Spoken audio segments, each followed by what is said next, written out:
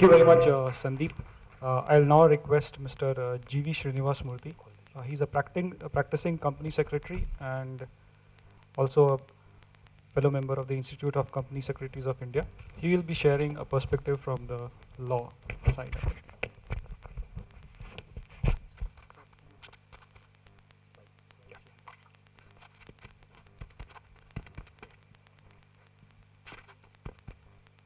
Am I audible? Yeah, very good evening. It's great to see even at this last session, still probably 50-60% of the participants for today's event. It's been a great experience for me since I was there from morning to listen to all the youngsters who were very keen to do something to contribute to the society. Now, I would like to talk about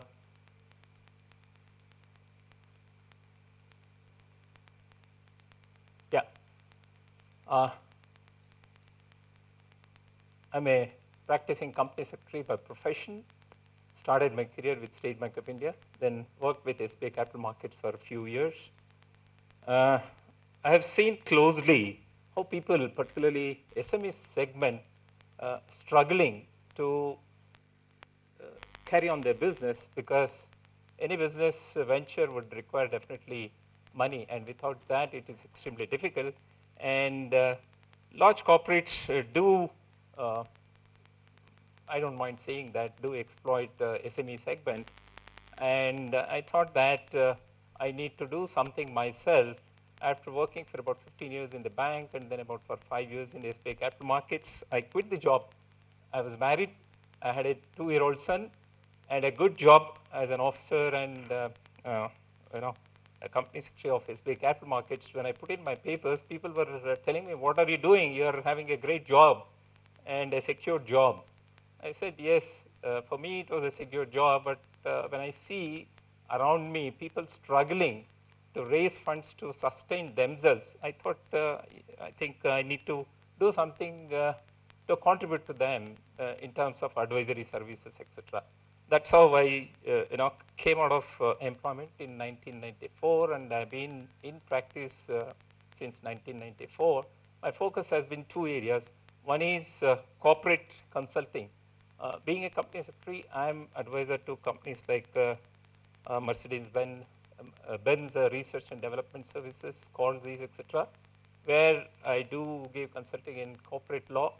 But my passionate area is the finance, where I advise the SME segment, help them in raising funds. So this is a little bit of background. And today's talk is on the CSR initiative by the Government of India and how it can help the social enterprises. And that is what I would like to just touch upon in the next probably 5 minutes. Yeah, let me just give the genesis of CSR. We all know that the social responsibility has been there for ages. It's not that something which is new, which is being talked about. Way back in 1875, it is Mackay Company of New York City which contributed funds to orphan asylum. And we have also seen errors in terms of social service. It is brought out by University of Michigan Business Review in 78. Patrick Murphy classified the CSR errors into 4 distinct categories. Period up to 1950, where the companies donated to charities. It was more of charity-oriented activity. Period 51 to 67, the awareness era was created, where companies recognized the responsibility in community affairs. And period 68 to 73, it became an issue era because there has been development, industrial development, a lot of activities which contributed to the problems, ills. And companies focused on areas like urban decay, pollution problems, etc., etc. And period after 73, now the period what we are seeing and witnessing is treated as or called as responsive era, where companies have started taking a very serious view of what they need to do in terms of having an approach, holistic approach at the board level itself. So there is a lot of changes which are taking place in the board. They're bringing in people who are able to understand what the responsibility of the corporation should be in terms of contributing to society and examining corporate ethics, and lastly using social performance disclosures. Now, I was surprised myself when I saw that there is an international standard for SR activities, social responsibility activities. International Organization for Standardization has brought out ISO standard, which is ISO 26000, or in short ISO SR, in the year 2010. And what is the goal of this standardization? Goal is to contribute to global sustainable development and to encourage business and other organizations to practice social responsibility and to improve impact on their workers, on the natural environments, and the communities. So it's a voluntary guidelines. It's not mandatory. And what does it do? It encourages companies to report to their stakeholders, get the feedback on the action taken by the corporates, and then improve their social responsibility. Now, 7 key principles of ISO 26000 is accountability, transparency, ethical behavior, respect for shareholders' interest, respect for rule of law, respect for international norms of behavior, respect for human rights. These are the key 7 principles. And what is the objective? 7 objectives are organizational governance, human rights, labor practices, environment, fair operating practices, consumer issues, community involvement, and development. So we have a ISO standard for this. Now, there are a number of public sector undertakings which are practicing the 3 pillars of sustainability, which is people, planet, and profit. In the morning session, we have heard a number of speakers. Particularly, I was impressed with Mrs. Rao's video clippings, how true it is. We are destroying our nature. Unfortunately, corporates do not give a damn about the nature and the environment in which we are living. Thankfully, public sector undertakings are giving a lot of stress on this triple bottom line approach, which is people, planet, and profit. And it is deep-rooted in Netherlands. I think Mr. Kejriwal was mentioning about Netherlands having their role in, I think, some of these initiative in Bangalore, right? You said this in HSR layout, when you saw the cleaning up, etc., there was some mention about the Netherlands. Okay.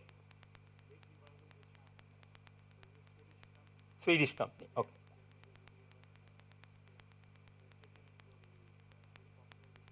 Okay. Spread across, yeah.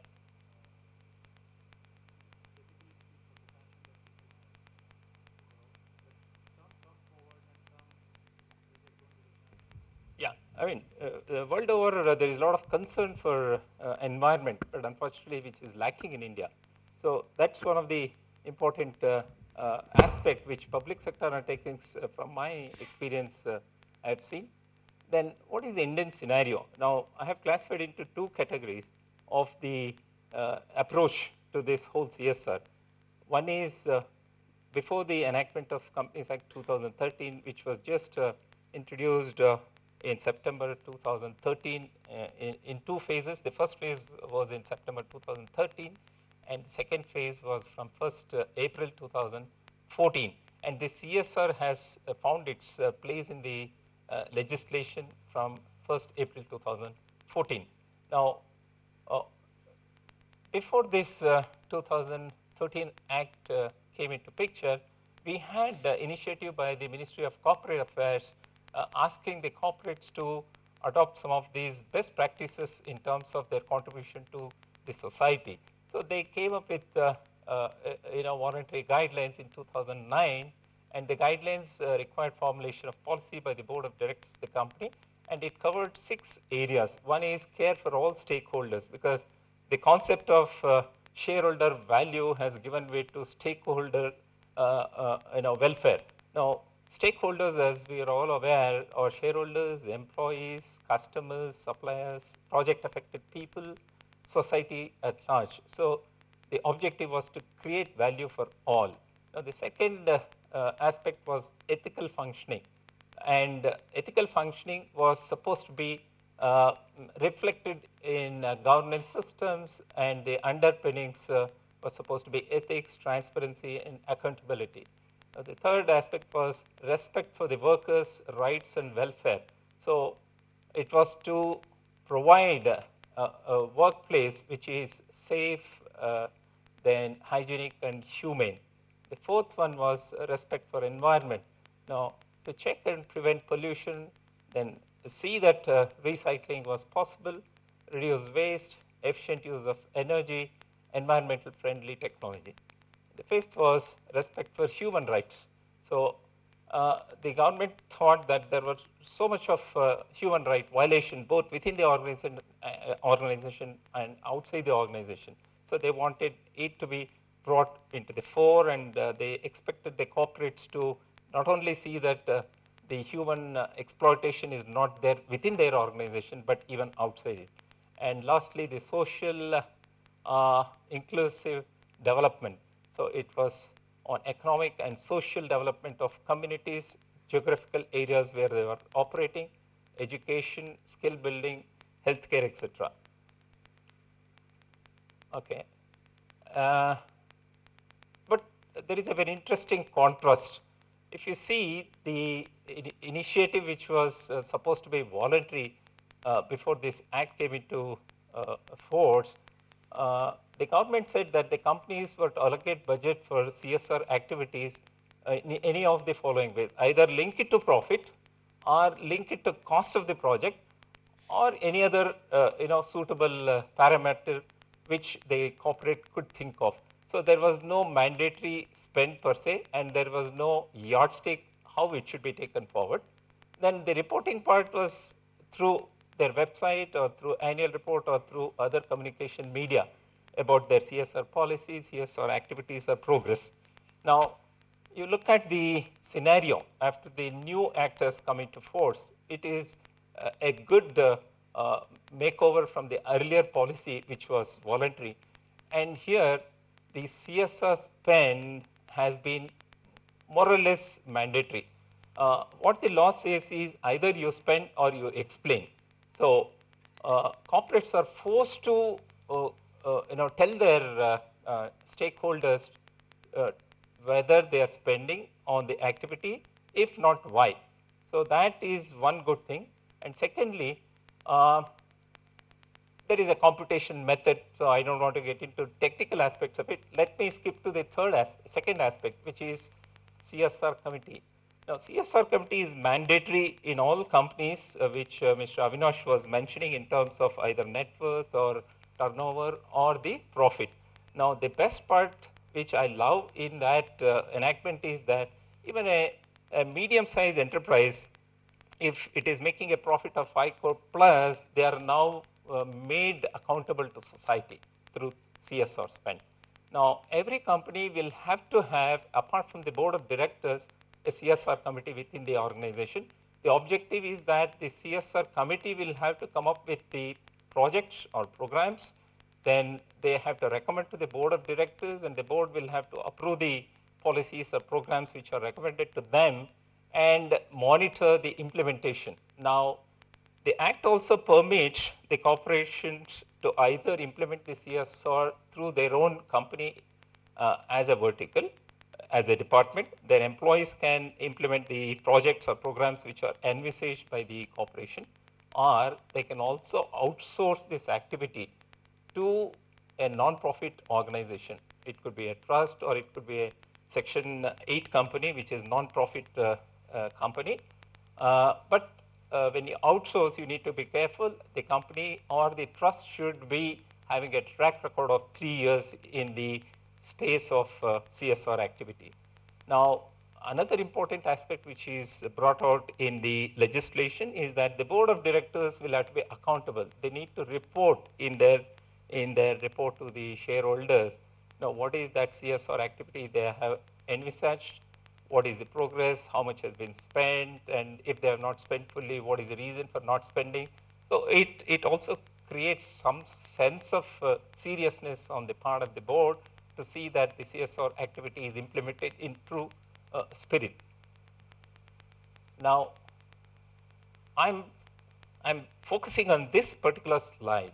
The reason is from morning I was also listening to all the entrepreneurs, startups and social entrepreneurs.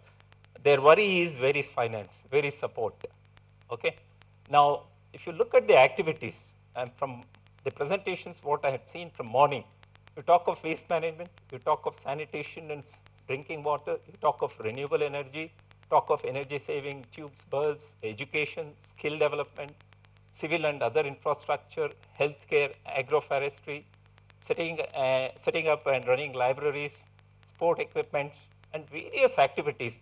All of these are covered under CSR, and it need not be a restrictive interpretation of what these activities could be.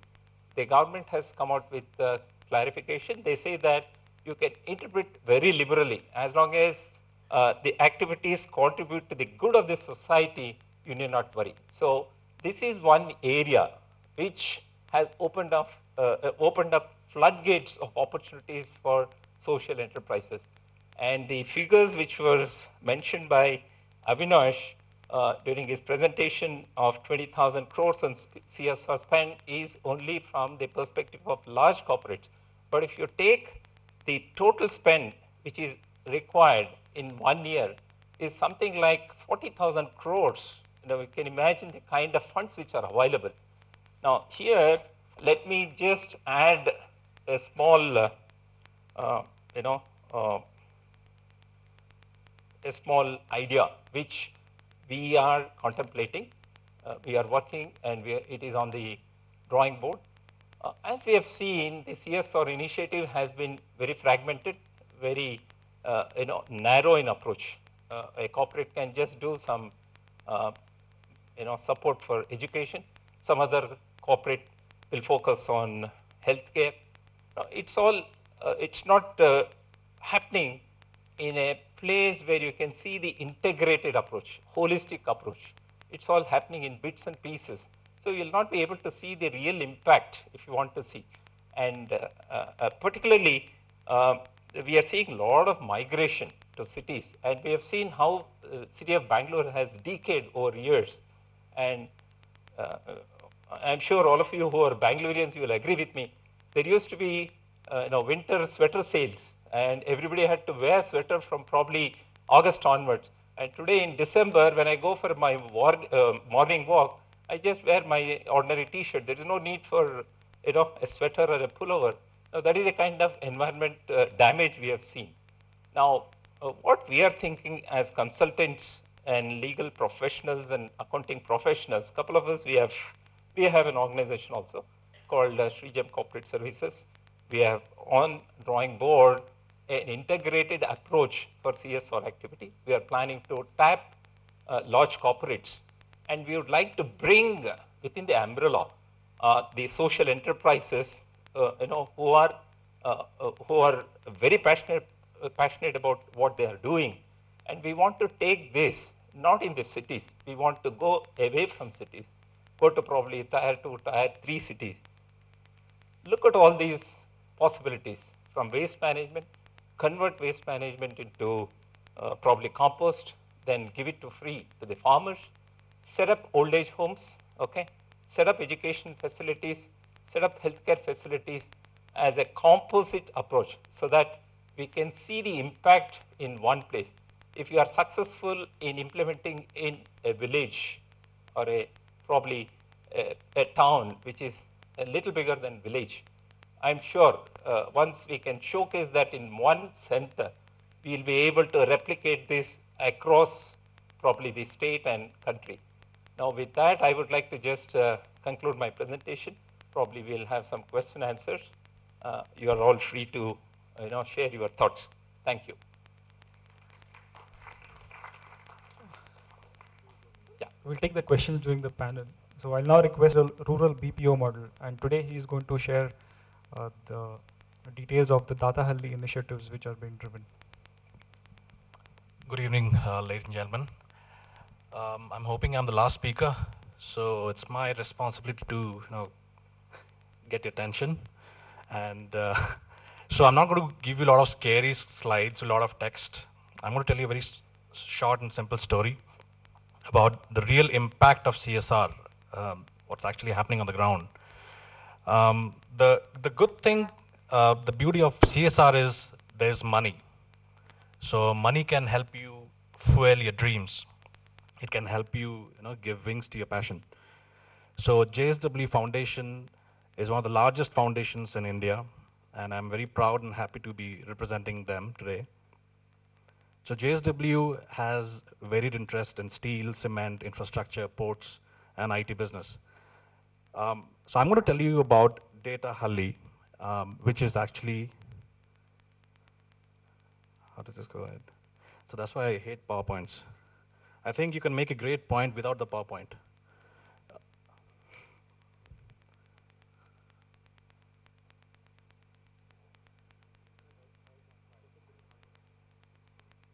Okay, yeah. So we go back to 2005. So I can proudly say that Data Halli is India's first woman-only rural BPO. We set it up way back in 2005. So now we are talking about in 2014 about rural BPO being a business model for IT BPO industry, being a low-cost delivery option for, tier 1 BPOs. That did not exist in 2005. So the entire intention of Data Halli was to give back to the society. If I go back to Chinmay's slide about who's spending more in CSR, I was very happy to see the steel companies are spending the most. And we are doing a bit, we are doing a part. So way back in 2005, JSW Steel plant was opening up in Bellary, North Karnataka. So the option was to either write a check to the community or do something about it. So there are a lot of options when it comes to CSR. You can spend in health, you can spend towards environment, you can spend towards women empowerment, you can spend towards a lot of other aspects. So why did this concept of rural BPO came about in 2005? Mrs. Sangeeta Jindal is the chairperson of JSW Foundation. She's pretty passionate about women empowerment. So JSW being a $15 billion conglomerate had a lot of back office operations coming out. So it was a perfect marriage of using back office operations and giving women some livelihood. Why the women? In Bellary, the demographics say that the men have very lucrative jobs in terms of they drive trucks to ferry the iron ore from the mines to the steel plant. They can earn close to 20,000 rupees a month. They can get a job in the plant, they can earn a lot, they can do metallurgy courses and they can earn a lot. But what about the woman? So the woman, the girls, they had no other option but to sit at home, look after children, and basically do domestic chores.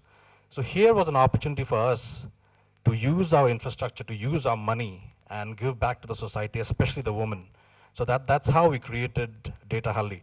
Obviously, Halli in Kannada means village, and data is an English word. So that's the concept. So the challenge in front of us was to how do we train them?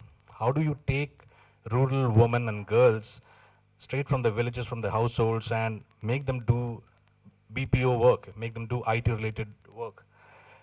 So it was a long road where we had to invest a lot on training. These girls never saw a computer. They never saw an AC before. They never knew that there's work to be done by sitting in an office. So this was an interesting challenge for us. So what we did is we invested in training. It was a 4-month training where they knew about English, how to read, comprehend. And mind you, the background of these girls were that they had done the 10th, but they were just sitting at home. So this was an opportunity for us to use their talent to get our back office done. So we started doing simple activities like data entry, give them spreadsheets, let them take our financial reports or invoices or vouchers and get them entered into an Excel sheet. That was the most basic stuff that could have been done.